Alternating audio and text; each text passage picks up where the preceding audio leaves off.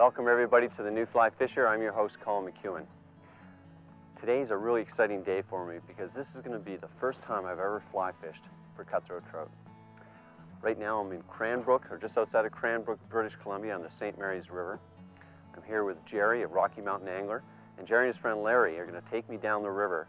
We're going to do some dry fly fishing for cutthroat. It's about middle of September, and we're going to be talking throughout the show about matching the hatch, how important that is. We're going to be looking for specific types of hatches that will be going on today and trying to match them. PMDs, caddis, etc. It's going to be a very technical show. It's going to be really interesting. I know you're going to enjoy it. Stay with us.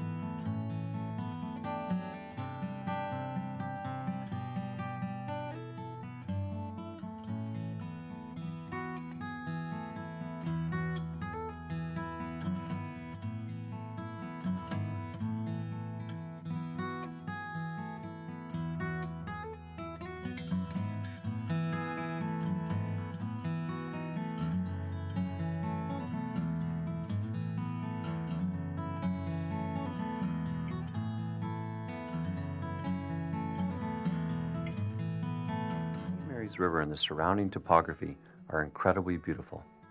This is one of those locations where the fishing experience is competing with the thrill of being in a wondrous natural environment.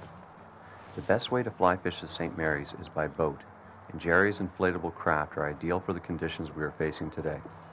The St. Mary's River is a pretty typical freestone Rocky Mountain river. It flows from the Purcell Mountain Range down into the Kootenai River system. The Kootenai River system eventually ends up as part of the Columbia River system. Right now we're fishing in September, which is considered prime time for fly fishermen and certainly prime time for dry fly fishing. The reason for that is the water's a little bit lower, the fish are a little more concentrated, and the water temperature is closer to 55 degrees, which is the optimum trout water temperature. Well, dry fly fishing is really at the top of the ladder for fly fishermen and fly fishing purists. The St. Mary's River is full of wild cutthroat. There aren't any stocked fish here, so all the fish that we see in this river are wild. And wild fish generally go after topwater and dry flies a lot more readily than hatchery fish do, or lake fish for that matter. So this is about 2 to 3 feet, crystal clear water.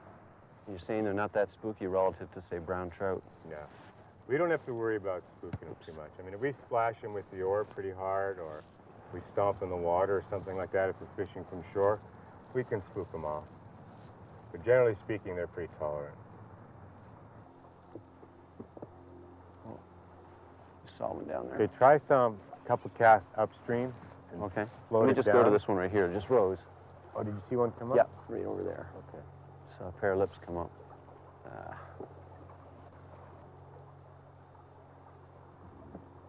Right there. There he is again. Cast upstream of him about 10 or 12 feet and float it down to him. Give him a good long look at it. Okay. Let me just get a little more line out. Right there. Come on. Right there. Right there.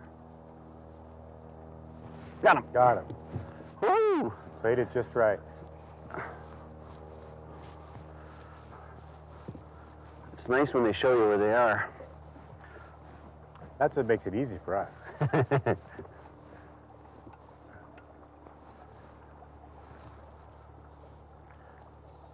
Okay. We use single barbless hooks in British Columbia on all the rivers. And this is a fly fishing only river. So we don't necessarily use a net very often. You'll be able to release that fish real easy. And I don't think you'll need the net. No, I'll just bring him up here in the bow and I'll let him go. This is my first cutthroat. If that's your first cutthroat, then aren't you supposed to kiss it or something? Isn't that a tradition? No, I don't kiss fish. No, that's a Western Canadian tradition. You don't appreciate that.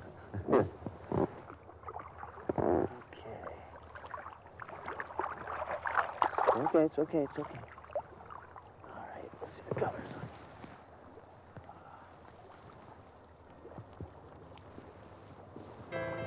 There you go. Congratulations on the first cutty.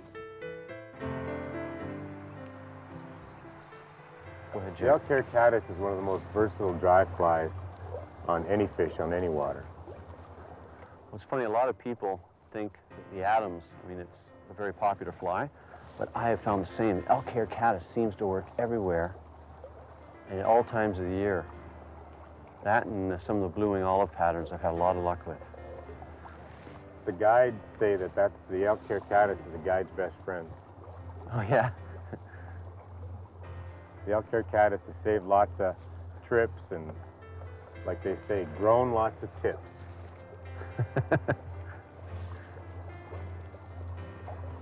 Let's just make sure nobody's home. Try a cast where you flop it. See that cast on the Okay, you want water? to smack it? Yeah. Smack it in there pretty hard. Like Make that? it look like it fell right out of the tree. There. See? Got him. You called that one right. Did you understand what I mean by flopping it down there? Because if Yeah. you give it a normal, good presentation where it floats down real nice, it doesn't look like something dropping out of the tree. Yeah, I understand. When these insects are cold, like this time of day, they haven't get warmed up, they don't fly off right away. They kind of fall, flop in the water, and dance around until they get warmed up and dried off. This fish That's a has nice got, fish. yeah, I was going to say, he's got some strength to him. Tell you what, why don't, when you get them closer to the boat, why don't you dig out the net? Okay. Because we want a real safe, comfortable release. And you hand the net to me. There you go.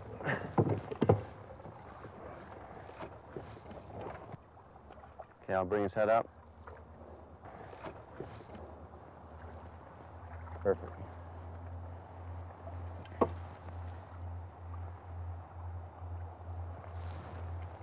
going to release him on the other side.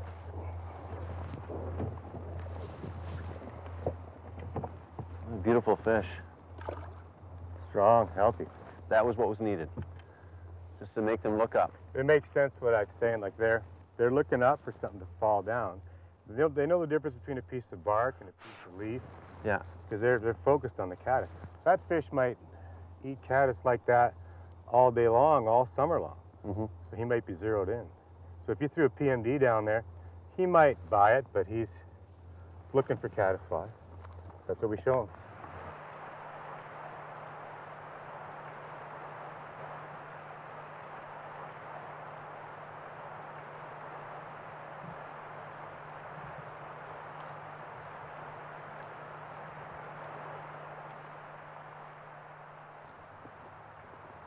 I've got to admit, this is one of my favorite types of fishing, dry fly. And it's such a visual thing. Dry fly fishing is where it's at. That's a peak of fly fishing for most people. Dry fly or topwater fishing for trout. And everything else after that kind of falls into second or third place. Saltwater fly fishing is great, but it's not as affordable. This is the kind of thing that most people can do in most areas in North America. But you can't beat the take of an aggressive trout on a dry fly. Later on in the afternoon, when we were throwing some larger attractor patterns and some grasshoppers and stuff, we get real violent strikes. That's a lot of fun. Now, is that because the fish are racing each other to get up there at the fly? Yeah, and they're feeling pretty good, and they got some energy. It's worth the effort on a big fly. Mm-hmm. For the fish to expend a lot of energy to get the fly. It's worth it because they're going to get a lot of protein, a big mouthful. Mm-hmm. Okay, you get the same thing coming up down here. There's another fallen tree. See it down there? Yeah.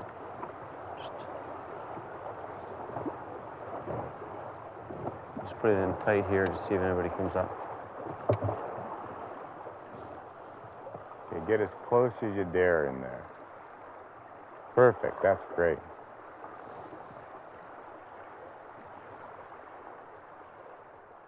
Okay, and that little foam line that's right off the end of that tree, Okay. Yeah. see if you can't get one hanging in there. Well, cutthroat trout are opportunists at best, and what I mean by that is they'll lie in holding areas and deep, cool, well-oxygenated water and in feeding lanes, waiting for whatever happens to come by, and that's why we call them opportunists. Where we have to, as fly fishermen and dry fly fishermen especially, is we have to be in the same ballpark as the fish are. If the fish are looking for caddis flies underneath branches, underneath overhanging trees, then that's pretty much what we should be throwing them. PMDs, pale morning duns, is a good place to start in the Rocky Mountains for dry fly fishing if you're starting at 9, 10 o'clock in the morning like we did today, because that's a pretty common fly to see early in the morning. It's also common for these mountain streams to have caddis flies available to the trout as an actual trout food in the morning, even though a caddis fly is more often seen in the afternoon and the evening. But the caddis flies that we see before lunch here in these mountain streams come from the caddis fly hatch in the evening before. And the caddis fly go into the trees and the branches to spend the night there, and then in the morning, when they warm up and the sun warms up the branches, the bugs fall out of the trees, and that's what makes them an opportunity for trout. I'm going to hold the boat back a bit. I want you to try and stick in that foam. Get a good long drift. Yeah, just like that. That's good. Now we can expect to strike along the face of this log, and you're going to have to keep that fly as close to that log as you can. As close as you can. Just hold it there. I'll run the boat through. You just hold it. Don't mend it anymore. Got him. Oh. Ah. Okay, go back and try it again. He's still there. There. Got him. Oh, it's a good one. Oh. Yeah, I'm going to pull you over to the shore again. So hold that rod straight up. Yeah. And spool up that line at your feet. Just kind of hold him there. Yeah. It's a nice fish. Oh. Okay, don't Armstrong him too nope. much. No, it won't.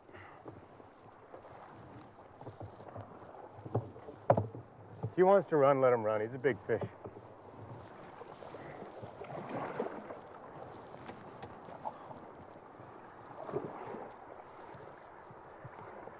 See, he's not such a violent fight because he's in deeper water. He doesn't feel quite as threatened by the shallow stuff. Come on, buddy. Okay, I'll bring his head up.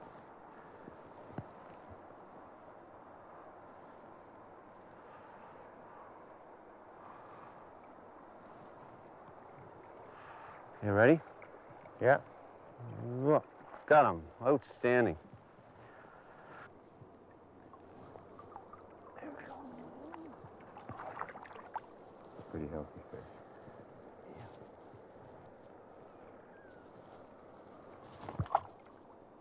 Well, that wasn't the smoothest release. Well, the important thing is we got the fish back in the water quickly and keep the handling down to a minimum. Well, that humpy's been a pretty successful fly for you the last 15 minutes, hasn't it? It has, hasn't it? Yeah. And why is it successful? I mean, what is it that it's a high-profile fly that floats really high. It's about the same size as some of the mayflies that we see this morning, and it also can imitate a caddis fly in a pinch because of its body shape. And cutthroats are suckers for high-floating dry flies. When you give them a nice natural drift like you did along that log, you got 2 strikes along that log there because you kept a nice natural drift. The fly was floating high, and the cutthroat just can't resist it.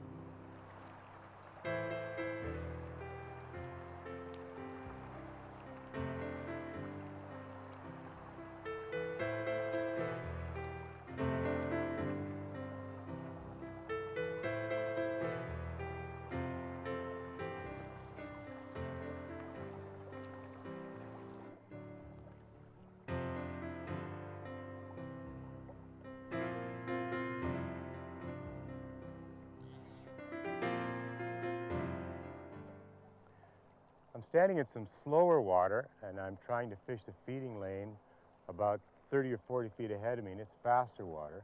That means I got to throw in a mend cast, and I'll show you that. And as well, I have to throw in a couple of upstream mends to try and keep that fly on a long, natural, drag-free drift. That's the way the cutthroat like it.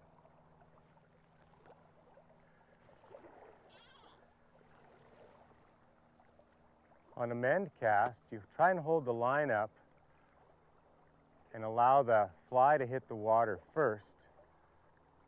The theory is that the fly go down ahead of the fly line, and it gives it a longer, natural, drag-free drift. If you can get away with it, throw an upstream mend in, and that just extends the drift of the fly. Some places where we have different currents of water, we might have to throw in a downstream mend, which is the same thing, but just in reverse. Got a feeding fish real close to the bank, underneath a bush. I don't know if he's feeding on caddis flies falling out of the bush or if he's feeding on mahogany duns. From this far away, I can't see. There he is. I'm not so sure that was a fly he was looking for, but after the third pass, he just couldn't resist it.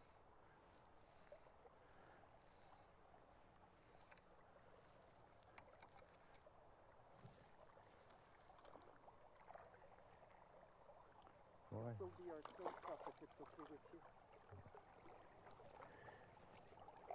He's not the biggest fish in the river, but he's aggressive, full of life. Don't worry, little brother, we're going to let you go. Nice thing you know about cutthroat trout, when you turn them upside down, they go to sleep. Barbless hooks come out real easy. I'm not going to turn them over and get them all worked up. We always wet our hands before we handle a fish, because the fish's skin is living tissue and we don't want to harm them. That's where they get their name, cutthroat, slashes underneath their throat, black spots. They don't have the kind of colorations that brook trout or rainbow do. There you go, buddy.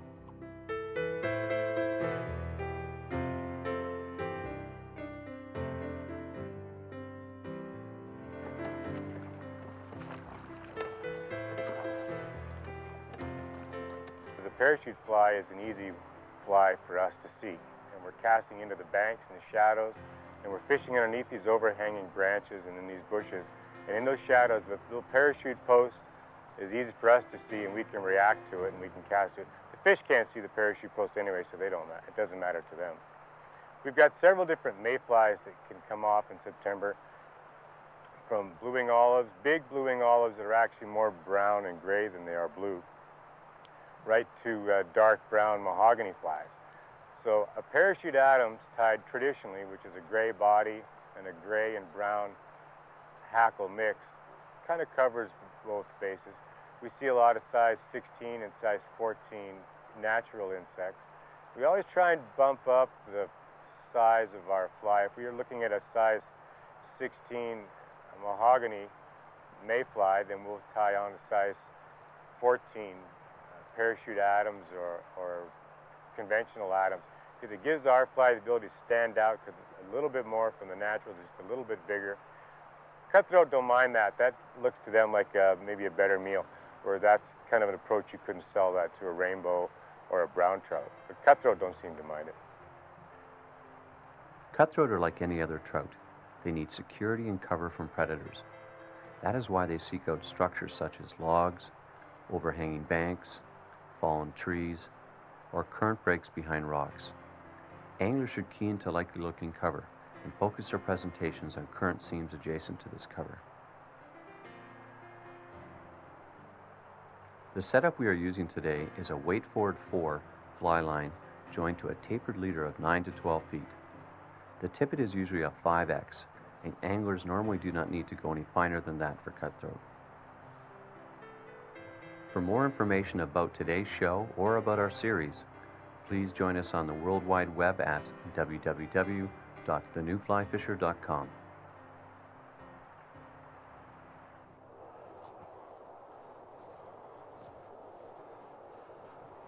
It's a nice fish.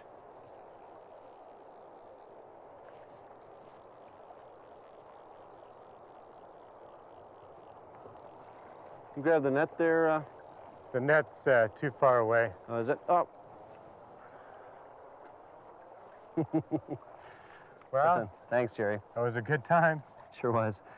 And for everybody at home, if you match the hatch, just as Gerry and Larry have described today, Add a little bit of versatility. Try to remain flexible. You'll have a great day in the river. Fly fishing, especially for dry fly fishing for these cutthroat, has been just phenomenal. From all of us here at the New Fly Fisher, thanks for joining us. We'll see you next week. Hi, I'm Tom Rosenbauer. For videos like the one you just saw and more, subscribe to our channel. You don't want to miss our weekly uploads of educational videos, exciting trips, and much more.